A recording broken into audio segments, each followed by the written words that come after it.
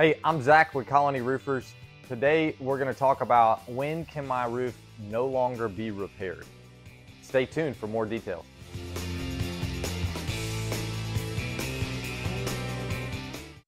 So at Colony, we come across literally hundreds of people every year that we're trying to help them make a decision as whether to repair their roof or if it's gotten past the point of being able to be repaired. One of the biggest things we start to look at when we're trying to decide whether to repair the roof for them or not is there existing water intrusion to the point where the roof decking has been compromised. So the bottom layer of the roof is actually just going to be your roof deck, and that is really the structural integrity to your roofing system. So on a commercial building, that could be wood, that could be metal, that could even be concrete or lightweight concrete. On a residential building, that's typically just going to be wood, either plywood sheets 4 by 8 feet or OSB sheets, again 4 by 8 feet. It's important to know if the decking on the roof has been compromised, we have structural integrity issues with the roof.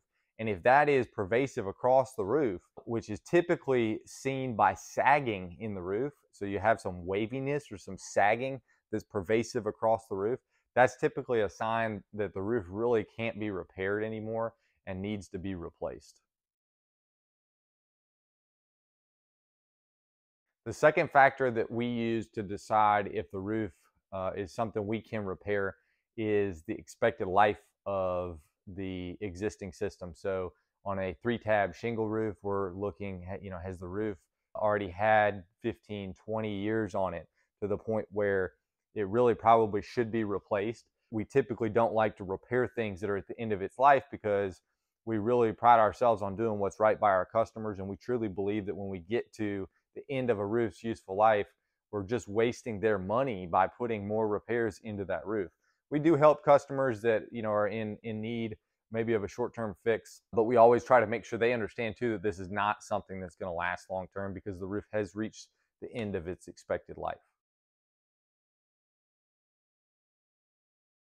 The next thing that really has an impact on whether your roof can be repaired or not is storm damage. So there's a couple of different big categories of storm damage. We have hail damage, wind damage, and then tree damage are kind of the three big categories that we think about it in.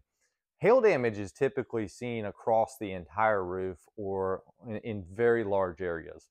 So if you have hail damage, that's typically not going to be something that's repaired.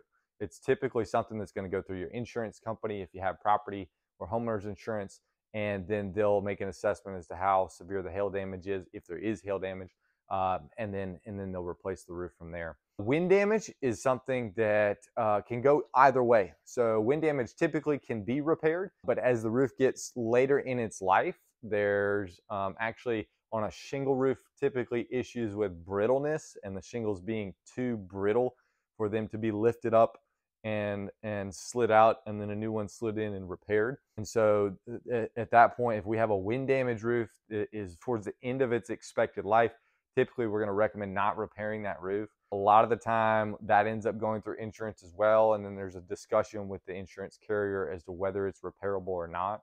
I actually call that the repairability test, and we'll do a separate video on that. Tree damage is the last big category that I'll talk about with relation to storm damage. Tree damage can almost always be repaired unless the roof is at the very end of its life. So that's typically kind of the same situation with wind damage, although wind damage even affects a larger area of the roof typically than a tree does. A tree could just fall. Actually had a neighbor recently where a tree limb fell and just punctured the roof, and it was probably about a 1 foot by 1 foot area. It was a good sized tree limb, but there's absolutely nothing wrong with us just going ahead and taking out that tree limb. Obviously, we put a tarp in the meantime while the insurance company gets to come out and take a look at it. And then when that insurance company takes their pictures and does their assessment, we go ahead and just repair that localized area. So I hope that's helpful on all the different aspects of storm damage and what can or can't be repaired on the roof. The last one I'm going to talk about is double layers. So we see it a lot on residential buildings where somebody maybe decided they didn't want to spend the money that it would cost to replace a roof, and so they had someone, it's not actually acceptable in Georgia anymore, but they had someone come out and do a second layer on top of the existing shingles. We don't repair roofs that have 2 layers of shingles because it's impossible to actually pinpoint where the water is coming in.